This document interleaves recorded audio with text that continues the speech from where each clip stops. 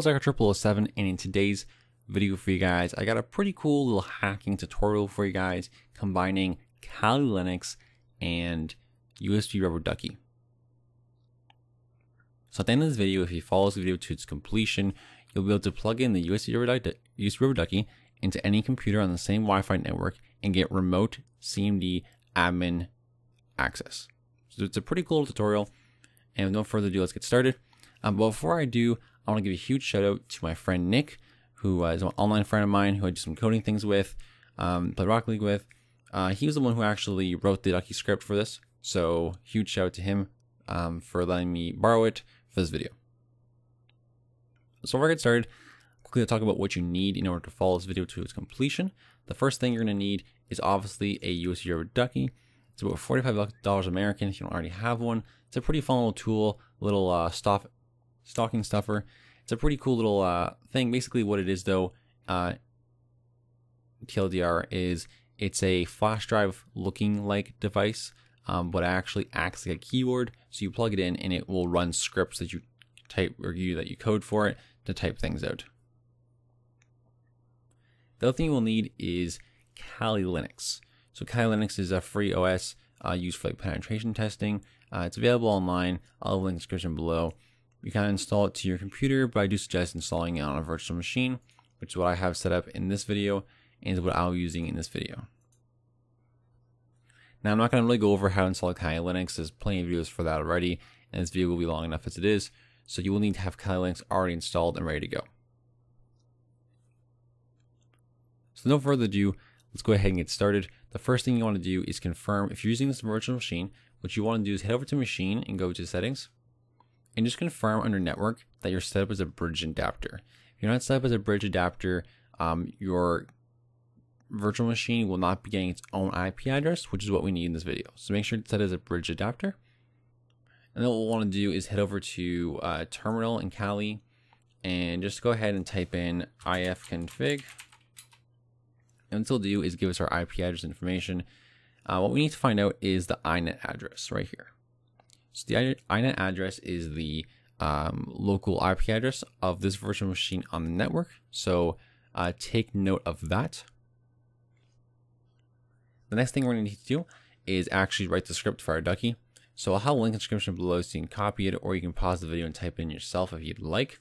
But I will go through right now and just quickly explain what it's doing. So basically, it opens up Windows running command. It starts PowerShell as an admin. It then creates a directory, creates a script that downloads this file. So this file actually is, it's just a file hosting website with a file, and the file itself is this netcat download. So the netcat comes in a zip file with 64-bit and 32-bit versions. My friend Nick basically downloaded it and then just uploaded the 64-bit version to a website, and then you just put a link there. So if you'd like, you could do it yourself and then change this link with your own link if you like. So, or you can leave it the same. But in the future, if you're watching this video like a year later and this link doesn't work, then you will have to do it yourself. It then starts up the download, that whatever it downloads, the netcat download there. It starts it passing over the IP address. Now this is the IP address of our Kali Linux machine. So make sure you match it so that this matches the IP address in Kali Linux.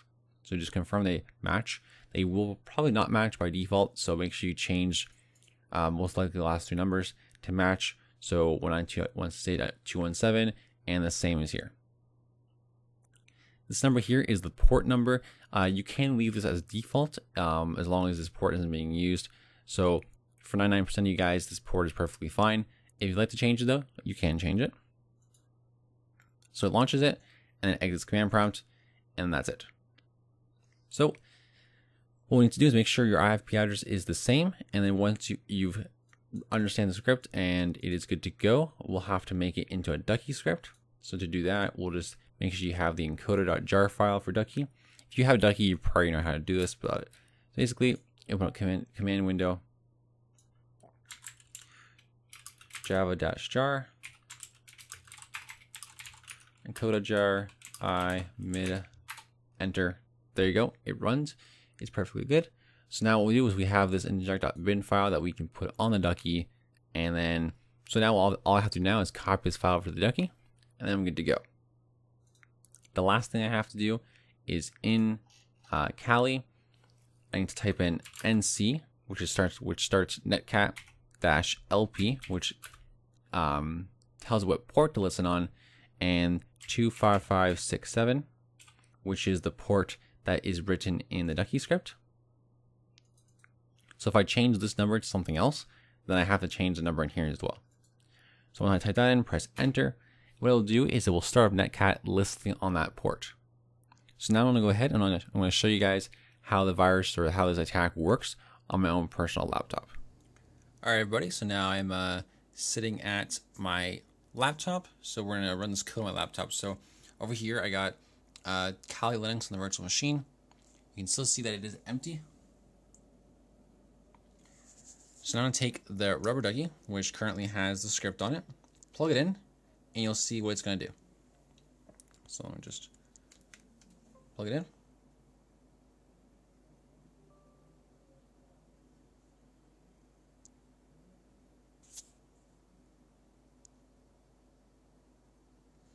Now we'll see over here, we actually have a pop-up, and then it says Microsoft Windows version 10. And that is this laptop. And so now we actually have full admin rights, command prompt wise, on this laptop from that Kali Linux machine. So now I'll show you guys, just for some proof, if we go here and type in, I selected, like, who am I?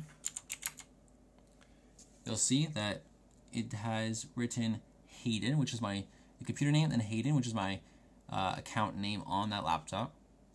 And so, for example, let's say we go like, let's say we do like mkdir hacked. So now we've created a folder called hacked. And so if we go over to the laptop where it's currently CD'd in, you'll see that there's a hacked folder created. Now, what we'll do is we'll just create like a text file. So if we go like echo hi greater than hacking dot, sorry, I'm typing with one hand, guys. So typing like that, hit enter. You can see over here now on the text file, hacking has showed up. And if we open up hacking, hi. So there you guys go. That is pretty much the point of this video. We have successfully created a, we have remote admin privilege on this laptop from the DuckyScript. You know, it does work too, by the way. Even if you unplug this, it still does work. And it keeps that connection open until you close it over there. So that is a quick little example, guys, of what you guys can do with this. It is pretty damn neat. Like I said, you do have, there are some like things you have to account for. For example, you have to have access to the device and be on the same network as it. But that is pretty much it for this video, guys. Hope you guys did enjoy. If you have any questions, comments, or concerns, leave those below as well. Otherwise, thanks for watching, and hope to see you guys in a future video. This is the Hacker 007, and I'm signing off.